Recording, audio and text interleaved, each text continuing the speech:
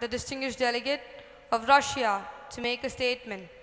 Madam President, distinguished delegates, we are grateful for the very timely initiative of convening this open debate on the theme of international terrorism. For over a decade, Russia has struggled with persistent domestic insurgency and terrorism. The country has experienced a multitude of terrorist and military attacks. And the turn of the century was marked by a series of high-profile terrorist incidents involving a large number of civilian casualties.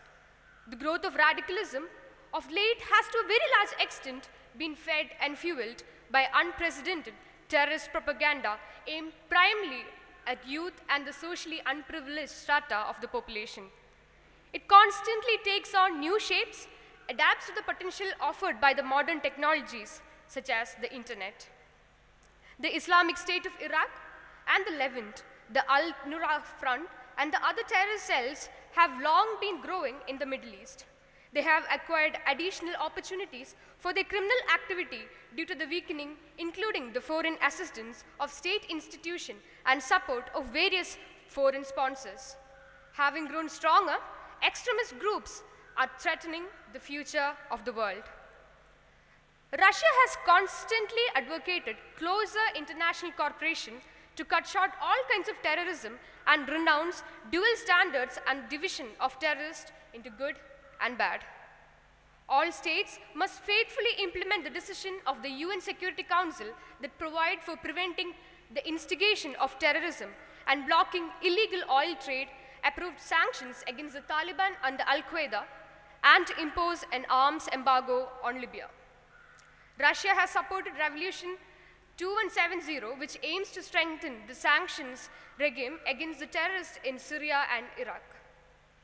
The intervention of Iraq, bombing of Libya, and the foreign support for extremists in Syria have aggravated the issue of foreign militants fighting in the terrorist organizations in many countries of the Middle East, Africa, and the Afghan-Pakistan border regions. We need a comprehensive approach that will include the financial, institutional, social, and ideological elements of this problem and will ensure respect for the sovereignty of all states. Russia supported the initiative of the US presidency of the UN Security Council for adopting a resolution to pull the plug on the operations of foreign terrorist militants.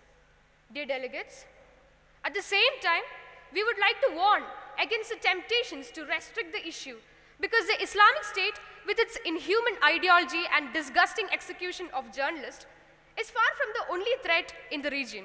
We need to launch a comprehensive analysis of the issue of terrorism in Middle East and North Africa in its dimensions.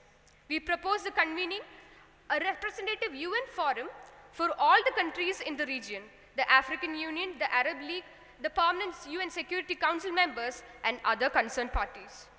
The agenda of this forum should also include all the conflicts, the larger interest of which is the Arab-Israel conflict. It is widely believed that the failure to settle the Palestine issue over the past decade is one of the main reasons why terrorists continue to receive moral support and recruit new members. Russia is urging you to look at the deep root of the regional problems rather than deal only with its symptoms. We are willing to cooperate, but on a very equal basis, starting out with an honest cooperative analysis to identify the reason behind the problems and to find a way out of this chaos. Thank you.